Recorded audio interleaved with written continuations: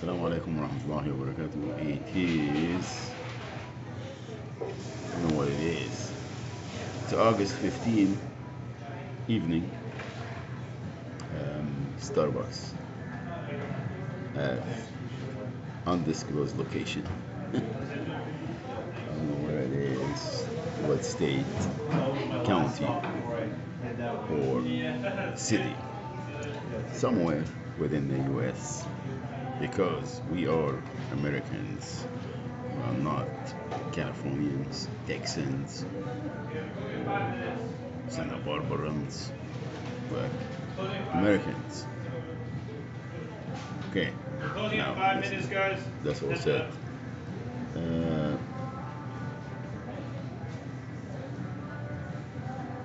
I don't know why the federal government is not taking action. And I'll give you the answer. Because the federal government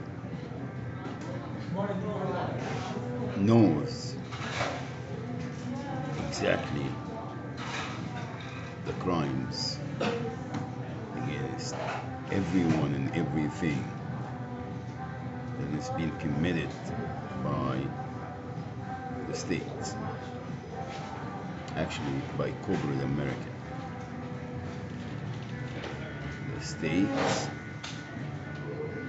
are the one that doing the job for corporate America, getting paid to commit the crimes against everything and everyone. Now the government has no say over it, okay, because the federal government is buried to their ears. They got no power. They don't own anything. Okay. Corporate America, not corporate America actually, well, the Zionist international terrorist organization get a hold of everything and everyone. They own everything. And they've been doing this since the collapse of the Ottoman Empire. It is not a random thing, America and the terrorists and the Middle East and Great Britain. It is some that has been in the works since we've been on earth, since Adam until the day of judgment. Allah subhanahu wa ta'ala, the creator,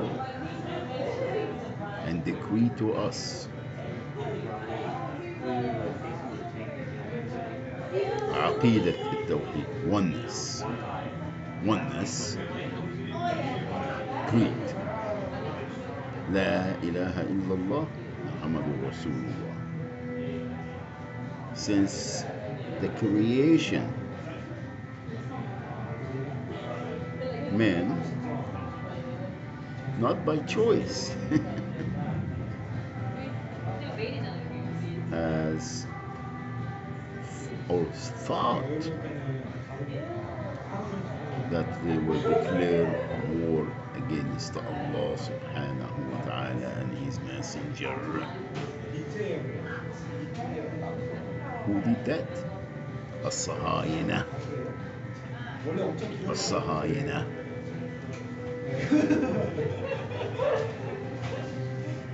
اليهود. بنو إسرائيل. قتلة الأنبياء, the killers of prophets and messengers. The United States of America government knows exactly what is going on. They don't have the choice. They don't.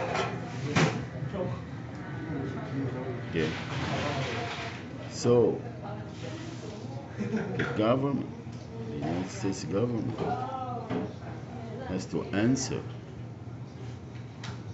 about these heinous crimes against humanity that is committed everywhere in the globe and here within the United States of America, in the streets, cities, counties, states, and all over the country, victimizing the masses who continue to commit the crimes against them by keeping them in the status quo as accounts, revolving disposable accounts, and allow these criminals to continue to fraud and commit the crimes against everyone. Bottom line. Okay. So again, the government has to answer and stop insulting our intelligence and telling us who did what and when.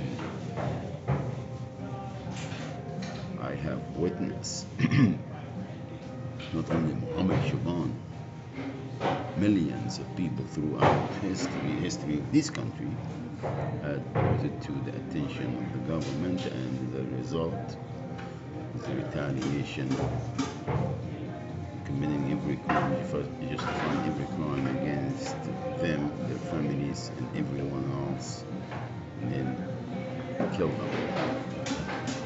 This is what's been happening in this country: assassination, criminal activities by the government to silence everyone and everything, as is happening all over. We ummati Muhammad. Ummati Muhammad, we're working for La ilaha illallah Muhammad Rasulullah. We are not, and our deen is not for sale, because it's not ours, it's Deenullah. La ilaha illallah Muhammad Rasulullah.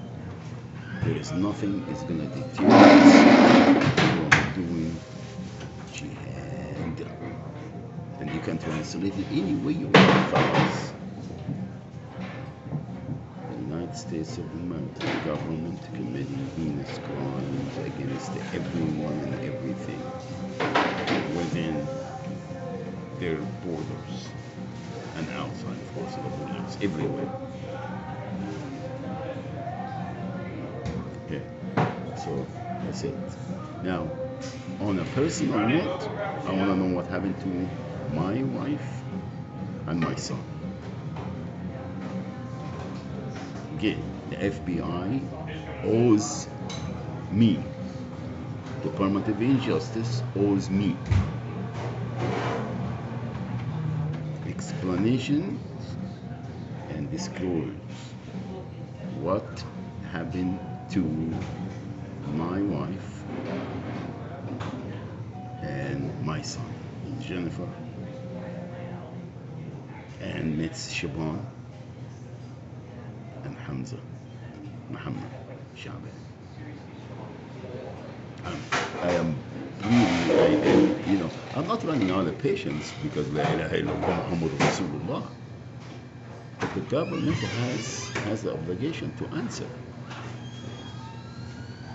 Where are they, and if they dead, what happened to them, how they died? And I'm not, again, protesting against Qada'ullah. But there is criminal and foul play by the federal government, by the FBI, against my family. And that started a long time ago. Okay? The government has to answer. Thank you. May Allah subhanahu wa ta'ala bestow mercy upon humanity. La ilaha illallah Muhammad Rasulullah. We ummati Muhammad, and we are here. Assalamu alaikum wa rahmatullahi wa barakatuh.